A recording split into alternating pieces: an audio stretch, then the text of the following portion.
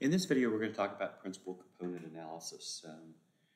The reason I use principal component analysis in data analysis is I'm trying to find those relationships in a data set. And I don't, oftentimes whenever I'm using principal component analysis, I don't completely understand the relationships yet. I'm just kind of looking at the new data and trying to determine what these components may be. Okay, so let's take a look at some data here. This is protein data.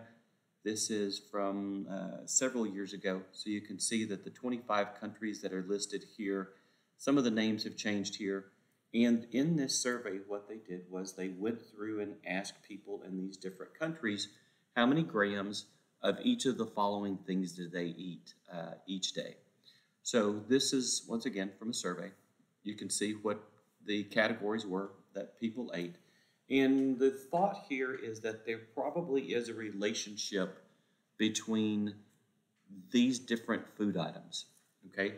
There probably is some sort of relationship between them. For example, countries like Albania eats a lot of cereal. If they eat a lot of cereal, what are the things that maybe they don't eat? Well, they don't eat very much fish.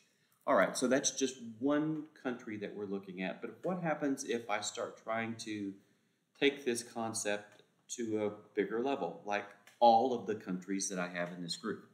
All right, once again, so I'm looking at relationships between each of these columns.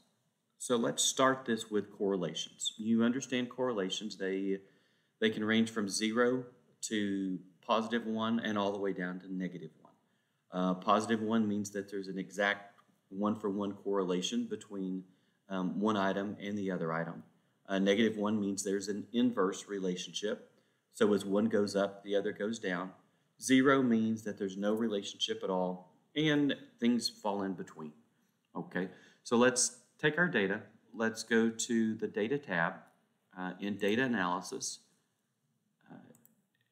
I can click on Correlation. In Correlation, I am interested in columns B through J. Okay, I have B through J, and rows 1 through 26. So all of my data is collected there that I'm looking at. I have labels in my first row. This is all grouped by columns. I'm ready for it to go ahead and give it to me in a new worksheet. I click OK, and it kicks out a correlation matrix for me. What the correlation matrix tells me is that from this data, that red meat only has a 0.15 correlation with white meat. So again, not a very strong relationship, but we have, if you're eating red meat, the more red meat you eat doesn't necessarily tell you how much white meat you're eating. However, countries that eat more red meat tend to eat more eggs. Similarly, people who eat more white meat eat more eggs. There's a stronger correlation between white meat and eggs than there is between red meat and eggs. However, you can see here that what we've done is we are beginning to look at relationships between our variables. Okay, now that we know that there are some correlations, let's go back and look at our data. Because in our data, what we're trying to do is we're saying, I want to set some sort of prediction model, possibly. And my prediction model needs to say, how can I predict something about this data set? So, from linear regression in the classes that you've taken in linear regression, that we can take two variables, put them together into a scatter plot, run a linear regression, and see if there's a relationship between the two. Well, that's a correlation matrix if it's just two items. What happens, though, if I'm trying to find instead what are the relationships whenever I have, 1, 2, 3, 4, 5, 6, 7, 8, 9. 9 different components here. 9 different components that may be helpful to me in some way of, making sense of this data. Well, you've seen how we can take, once again, just 2 items, make a scatter plot, and when we make that scatter plot, draw a line through it. Well, mathematically, we can make a 3-dimensional data set, right? So where we have an X, Y, and a Z axes, and we can draw lines through an X, Y, Z axis to find, what explains the most variance between those variables. Similarly, we can go all the way out to 9-dimensional space. So in a 9-dimensional space, I have this scatter plot, and it is in 9 dimensions. Once it gets into 9 dimensions, it's hard for the brain to be able to see that much or to think about that much. But mathematically, I can have a 9-dimensional model, and I want to draw a line through this that best explains the most variance of the items. Okay, that's what component analysis is doing. It is very similar to a linear regression because it's trying to draw one line through all of my data that explains the absolute most variance. Once I've drawn that first line, then I can go ahead and draw another line through it that explains the second most variance, and then the third, and then the fourth, and so on. That's what we're doing with components. Components really are nothing more than a line drawn through my data that explains variance. All right, the way we're going to do this is we're going to get ready to jump in and do principal component analysis on our data. If you go to data mining, and in data mining, under transform, and again, I'm using Solver for this. You can use R. The explanation is in the book if you want it. I'm using Solver right now. If I go to principal components, in principal components, it says, what data am I looking at? I'm looking at A1 through J26, all right? Whenever that happens, whenever you put that in, you are going to see other variables that pop up on the left. Once you highlight them, you can click this button and move it all over so that your variables are all selected. Again, you can't put country in as a selected variable. It's non-numeric. Since it's non-numeric, the Solver doesn't know how to deal with that. However, you can use dummy variables, okay? So dummy variables are certainly there for you to be able to use, such as if you had males and females, you could code all of your females as 1s and males as 0, turn them into a numeric. So that's easy to do. Or if you had 3 different categories, like arts and sciences, business and economics, and social sciences as your 3 different categories of stuff that you're looking at, you can code one of those as 1, the other one is 2, and the last one is 3. So once again, if you're using principal component analysis, if you want to include the variable, you have to make it numeric. Once I've made it numeric, I'm going to click Next.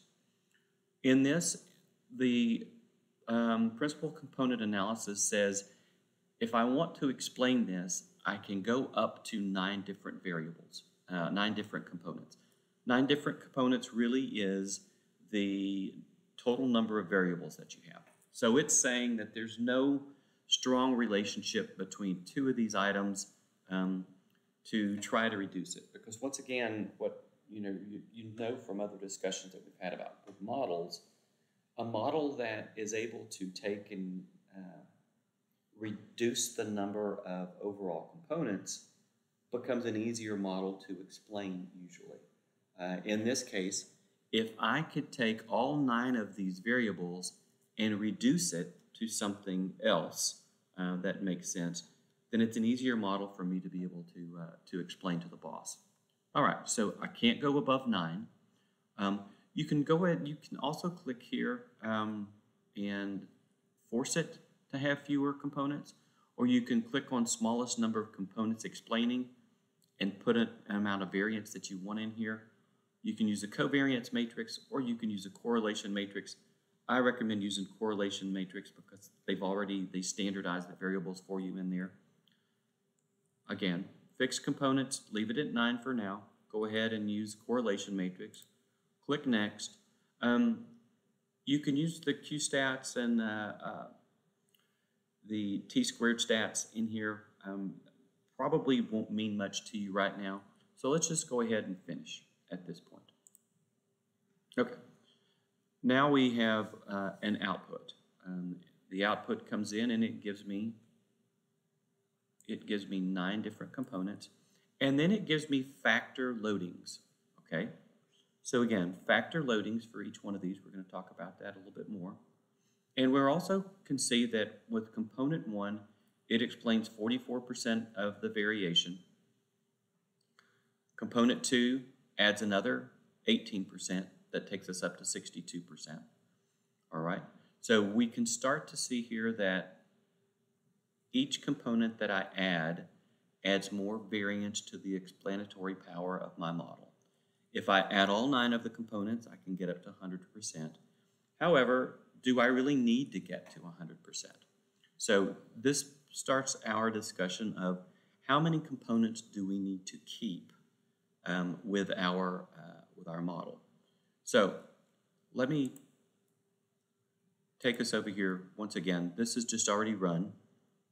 One thing that you can do is look at the output here to determine the number of components that we're going to use to explain this protein data set. What I have done is I have taken the PCA output, this information here. I brought it to a new tab that I call screeplot. In this, I have the eigenvalues and I have the variance. Okay. Eigenvalues are one way for me to take and compare each of the components together. If I look at the sum of all my eigenvalues, it's 9. Okay. Well, there are 9 components. So what we've done with eigenvalues is we have taken the mathematical answer that the computer has come up with, and we have said that on average, eigenvalue equals 1.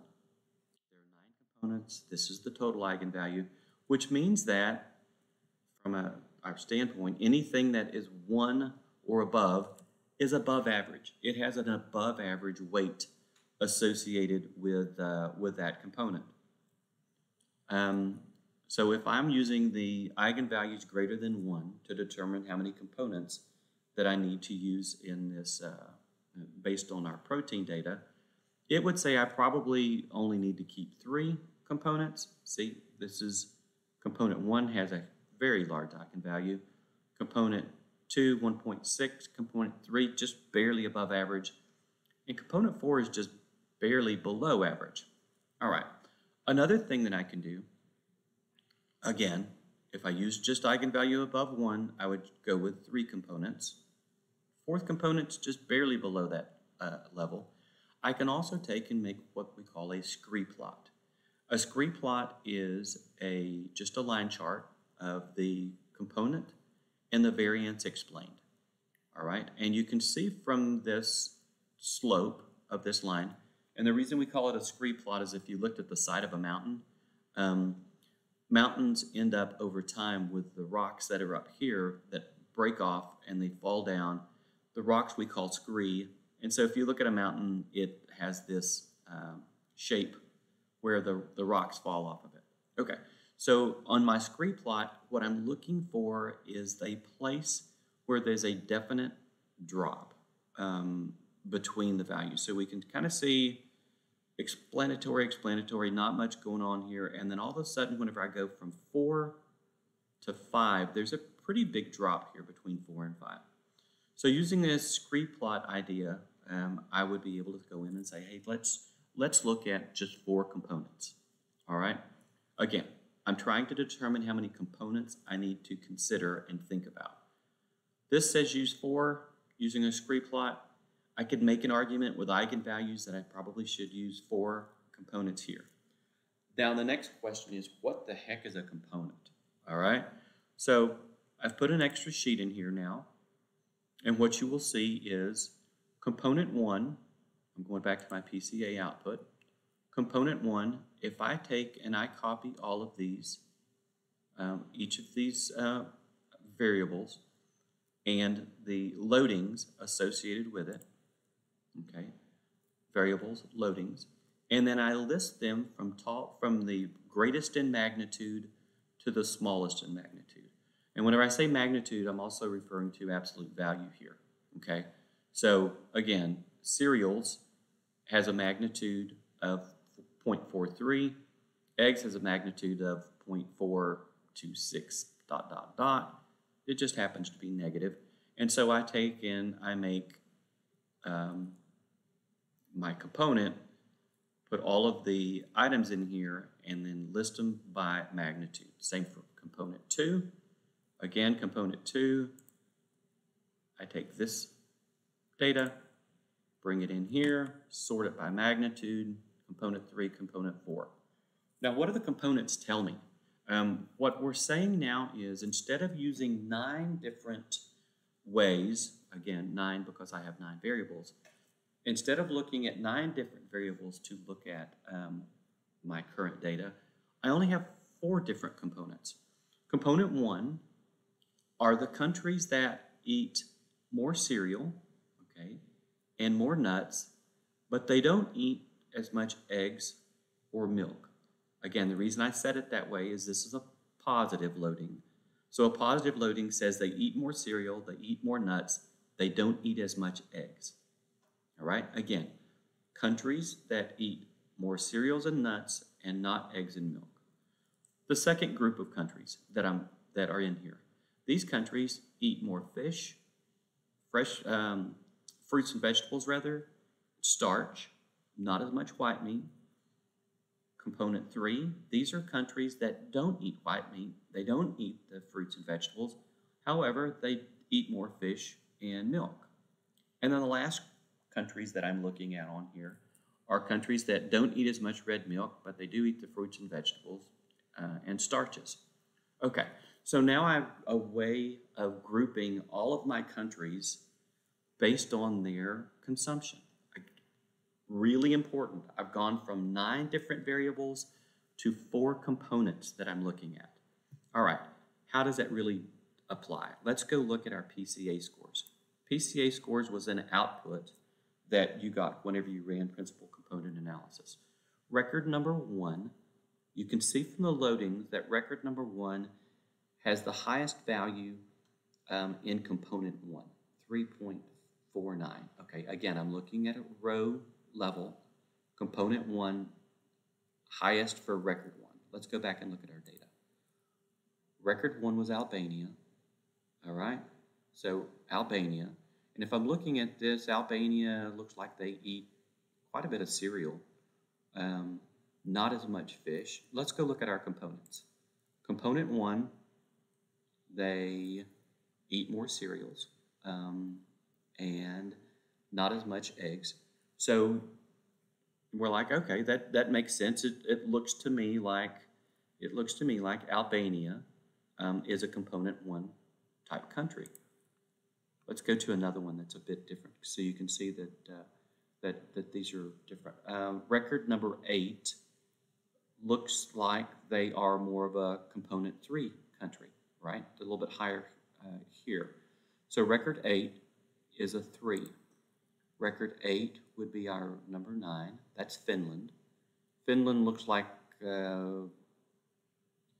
they are more with milk and cereals and fish. Let's see what component 3 looks like. Component 3 is milk, fish. So again, that's what we've really done here with principal component analysis. We've taken this big data set with a bunch of variables that we don't know how to work with them yet. We've let the computer just run a mathematical model without any theory behind it and give us a grouping of how we can take these 9 variables and drop them down into 4 components. That's what principal component analysis is doing for you. It is unsupervised in that we didn't come up with a theory ahead of time. However, you can kind of see from this the usefulness of using principal component analysis, because it can start to take your data and break it down into very useful components. All right? Thanks.